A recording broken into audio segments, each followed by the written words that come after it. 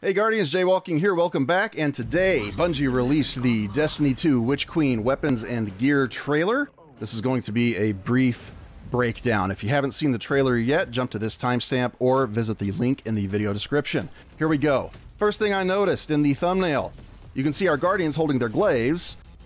Each glaive has different elements, so who knows what that's about. Maybe you can change the element, or maybe it changes based on your subclass. That's what my buddy Icepick Gaming theorized. We're going to see what happens once weapon crafting drops, which, by the way, weapon crafting looks cool as f***.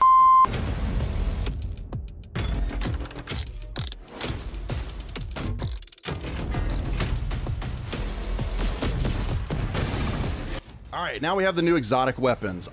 I'm not sure if these are new weapon archetypes, but let's see. We've got the Grand Overture, Slug Launcher, charges full auto missiles, looks like a rocket launcher. Kind of makes you wonder if this is going to be kind of like an easier to obtain Eyes of Tomorrow, you know what I mean? Look out, Gambit rework, I'm coming for you. Parasite, Worm Launcher, literally. Fires with increasing damage. So maybe like full court, or maybe it's based on something else. Osteostriga. Swarming projectiles trigger a toxic burst. So this is the SMG we've been seeing in all the marketing. Looks like Necrotic Grip turned into a gun. I'm excited. Let's go. This part of the trailer really excited me because I had no idea that there were class-specific actions for your glaive. So first we have the Titan Glaive, Edge of Action. Place protective shield. Think Many Wards of Dawn? Question mark. I'm betting that these protect you, maybe give you a variation of Armor of Light, but I kind of doubt that they give you Weapons of Light too, but this is pretty cool. You can shoot wards at your teammates who, you know, might be out of position. Warlock Glaive, Edge of Intent. Deploy Healing Turret. Think Stasis Turret, only it heals you and your fire team. Hunter Glaive, Edge of Concurrence. Tracking Chain Lightning.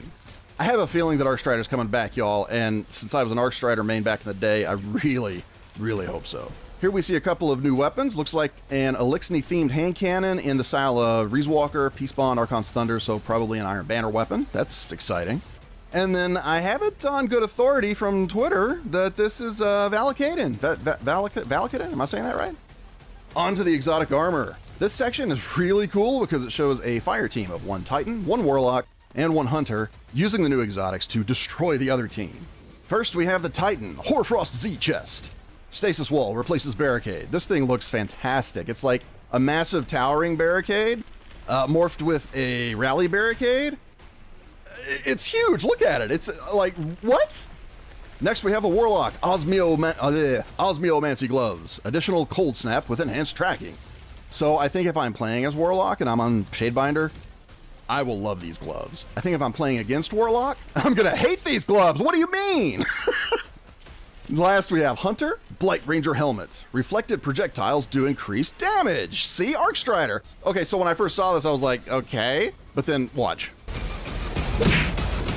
Right? You want some ice? Lastly, we see our Guardians in the new, I'm assuming, seasonal armor with the exotic weapons going up against Savathun. Guys, gals, NBs, this is really exciting. This is very exciting for me. I hope it's exciting for you too. If you found this video useful, like, comment, sub, peace! What is the relic on Mars?